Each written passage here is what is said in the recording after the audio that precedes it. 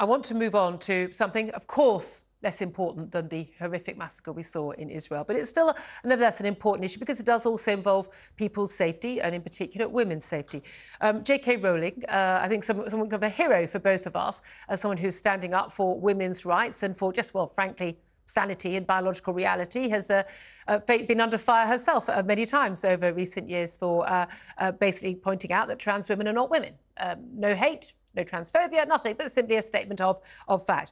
She has hit out yesterday against Labour's Shadow International Development Secretary, Lisa Nandy, over her stance on trans issues. This after Lisa Nandy had said that she wanted to fight for every woman around the world in her new role, and she said that she wanted to embolden and empower women and girls in every part of the world. To this, the Harry Potter author hit back, accusing her of being one of the biggest reasons why women don't trust Labour to defend their rights, because Lisa Nandy has said that trans women, i.e., men, are women, and if someone is convicted of a serious sex assault or a rape of a woman, if a man says, actually, I'm really a woman, they should be allowed to be imprisoned in a women's prison. What do you make of that, Rao? Well, Lisa Nandy is clearly a nincompoop.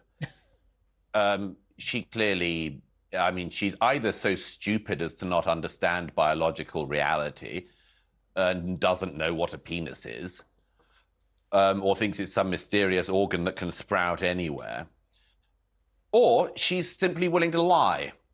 It's one of the two. She's either criminally stupid or just willing to engage in a lie. I don't think Lisa Nandy is stupid. I suspect it's the second. She's willing to engage in a lie. And the problem is that whenever you engage in a lie, you end up getting caught in it, and you have to end up defending it. And you defend it even to the utmost absurdity of allowing somebody in prison with a penis to go into a women's ward and rape women. So, again, it's slightly linked to our previous discussion. I want consequences for that. I think there should be a political price to pay. This is not a victimless issue. Yeah. There are women who have actually been sexually assaulted in British prisons by male prisoners. And the fact that people like Nandy think it's more important that they sustain their ridiculous lie than to protect women simply tells us everything about them. But you know what, Julia? I'm so tired of this discussion because I'm so tired of having to go at the slowness that Lisa Nandy and others are making us go at. It's 2023. We do not have to pretend in magical beliefs. We do not have to flatter people who suffer some kind of mistaken belief about themselves. Just because somebody says that they're a unicorn does not mean we have to pretend they're a unicorn. We have work to do. We have serious stuff to do in a country like Britain. We cannot go at the speed of the slowest kid in the class or the biggest liar in the class. I celebrate and massively am grateful to J.K. Rowling for being willing to be one of the outstanding women that we have in Britain, like yourself, if I can say so, Julia, who Very simply kind. stick by the facts.